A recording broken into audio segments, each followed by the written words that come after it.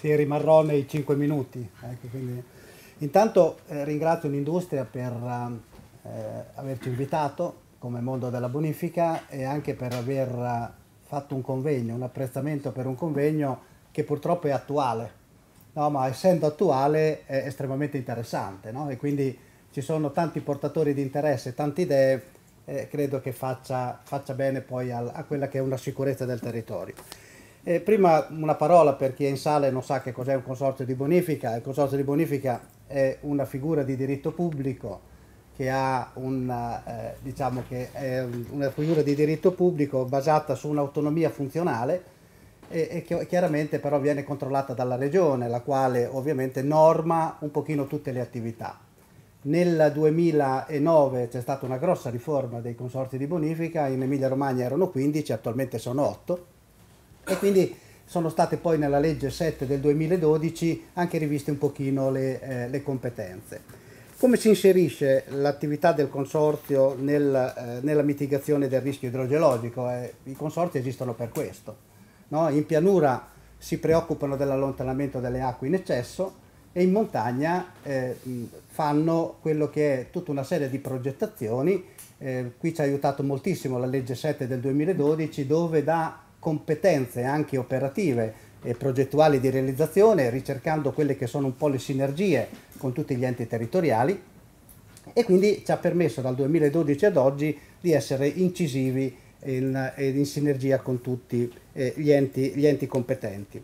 In pianura i consorzi gestiscono la manutenzione di 16.000 km di canali, i quali vengono puliti regolarmente tutti gli anni, e in alcune situazioni difficili e particolari anche 2 volte all'anno.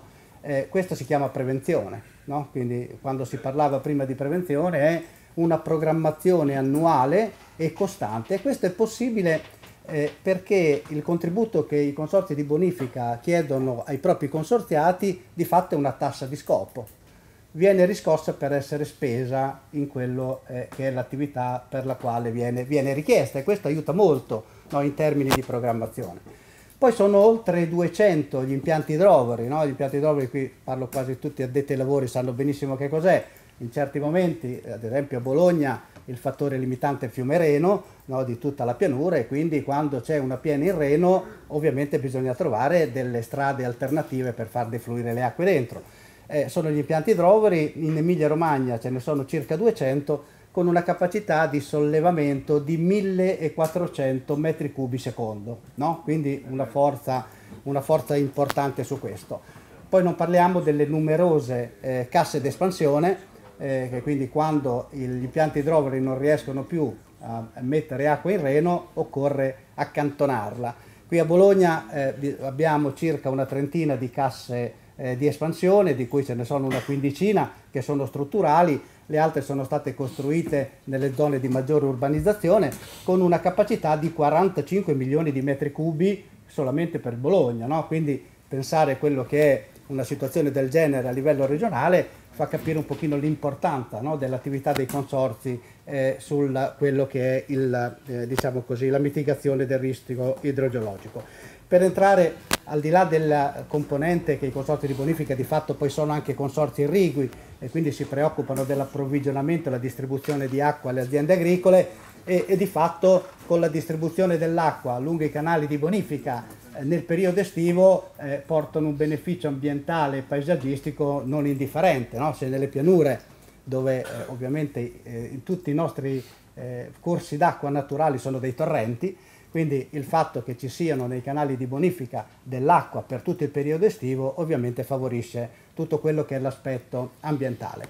2 parole per quello che riguarda la montagna. Prima citavamo la legge 7 del 2012 e successivamente l'accordo con l'UNCEM, quindi l'Unione dei Comuni Montani, ci mette in sinergia nel ricercare le risorse anche attraverso cofinanziamenti della Regione, Protezione Civile, Comuni, Unione dei Comuni e Consorzio. Vi porto un esempio. A Bologna la contribuenza montana ammonta circa a 3 milioni di euro. Gli interventi realizzati, che verranno realizzati nel 2013 e 16 sono 3.500.000 euro, no?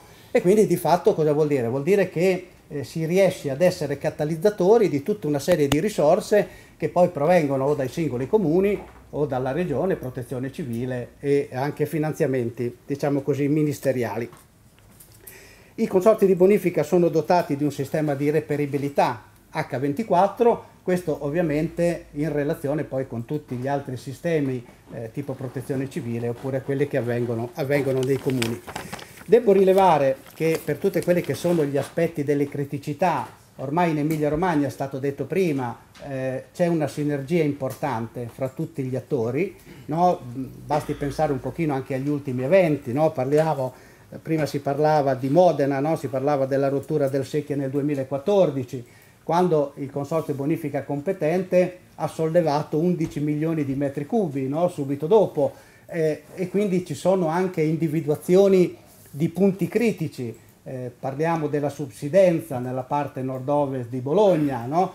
In cui la progettazione in sinergia e quindi anche integrata della regione e dei consorzi di bonifica hanno portato da un lato alla diciamo, progettazione ed è in corso la realizzazione di una cassa d'espansione a servizio del Reno e dall'altra parte alla costruzione di un impianto, il Conte, che è stato inaugurato, finanziato dal Ministero, inaugurato qualche tempo fa.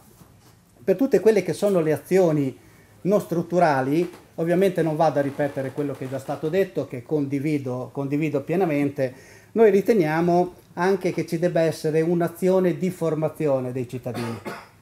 Noi agiamo moltissimo sulle scuole, ogni anno contattiamo 40.000 studenti che portiamo a visitare i nostri impianti e quindi le responsabilizziamo su quelli che sono un pochino i temi di criticità e di salvaguardia dei territori. Abbiamo delle convenzioni con le associazioni locali di protezione civile che ci fanno anche un'attività di monitoraggio, no, nel territorio. Prima si parlava di letane, delle rotture, no, dovute alle tane di Nutria e della di Volpe. Come dicevo, per quelli che riguardano i corsi dei canali di bonifica, che generalmente non sono arginati, no? Però anche quelli arginati, essendo mantenuti, quindi sfalciati 1 o 2 volte all'anno, l'individuazione è molto più facilitata rispetto a quelli che sono i corsi naturali. Volevamo anche cercare di, qui ci stiamo lavorando, di responsabilizzare i cittadini su quelli che sono i loro doveri nell'atteggiamento e nella gestione del territorio, perché si è sempre abituati a dire deve intervenire sempre qualcun altro, no? Anche in montagna ovviamente tante piccole azioni a casa dei privati, no? Parliamo dalle lavorazioni degli agricoltori che fanno dei terreni, a tutta un'altra serie di iniziative dovrebbero e potrebbero portare a quella che è una sicurezza maggiore del territorio, così come il rispetto delle regole, il rispetto dei regolamenti di polizia idraulica, no? Dei territori. Oggi ci troviamo tante volte in difficoltà perché certe regole non sono state rispettate, quindi qui ci vuole un pochino la sensibilizzazione e il coinvolgimento di tutti. Per andare a chiudere voglio dire che bisognerà lavorare un pochino sulle competenze, perché tante volte c'è un po' di sovrapposizione fra i diversi enti delle competenze, no? E quindi questo che sia credo un tema sul quale dovremmo lavorare anche per poi favorire tutto quello che è la responsabilizzazione dei cittadini e anche la chiarezza di chi è competente per cosa. Grazie.